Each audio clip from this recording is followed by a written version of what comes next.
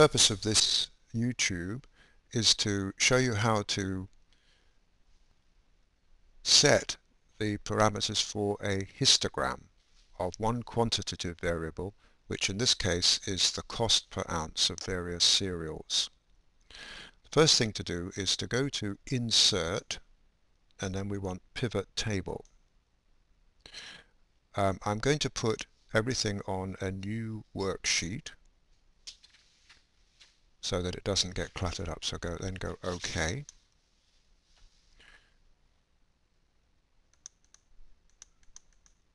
Now on this side here, on the right hand side, we have the different variables. So this is the column headings from the data that we had. We are going to use one quantitative variable to make a histogram, which is cost per ounce. So drag cost per ounce down to row labels. And we see on the left the beginning of some sort of a tabulation. So that are the categories that Excel has found. Now take one variable, it doesn't matter, but take cost per ounce down to values. We need something in values. And now it's counted, so between 0.09 to 0.12 there are 4 in that class. Make sure this says count here and not sum. If it says sum, go like this. Click on the little corner, go to Value Field Settings, and a dialog box comes up. Change it from sum to count. Count is what we want. Now, what we're going to do is to group these together so that we can form a histogram. So in the data here, move your cursor to the left where the groups are. Then right-click and go down to Group. A dialog box comes up. Change it to starting from 0. It may be something different in whatever different setting is. Now the largest one that we've got is 0.27 in fact. So change it to 0.3. Now by is the class width. Let's try it at 0.01. So it's going to do it every 0.01 of a dollar per ounce. That's what that means. Then click on OK. Now we have 1, 2, 3, 4, a large number of different classes. So let's make a histogram with that and see what happens. Highlight the data, then go back to Insert, Column, and then we want the first on the left. And we get, this is like a bar chart. Now we need to turn that into a histogram, because remember histogram, all of the vertical bars here should be adjacent, they should be touching each other. So move up to here. You see this little corner? The one on the bottom here?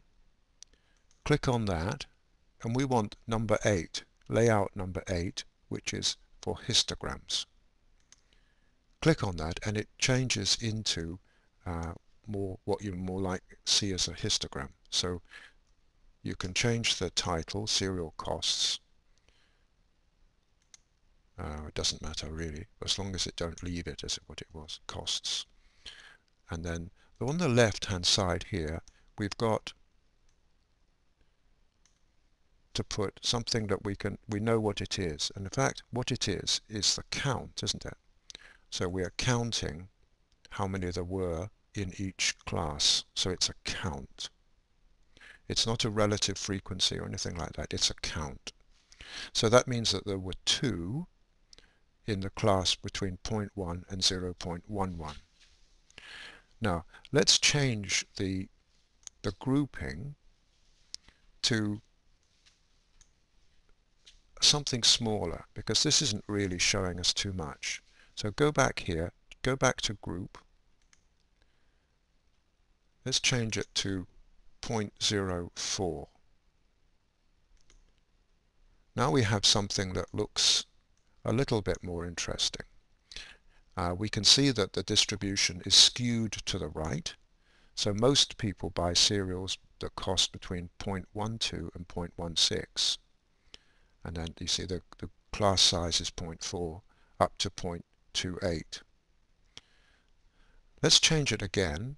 This time we'll change it to 0.3.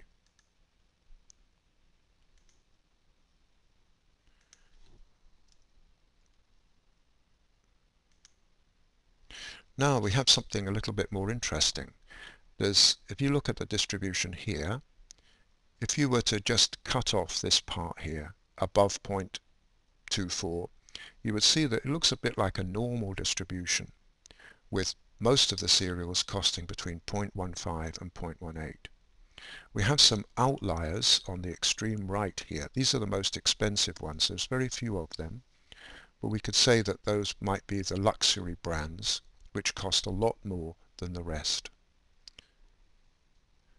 So try to keep changing this class width so that you can see the distribution changing and also understand what that means. Thank you.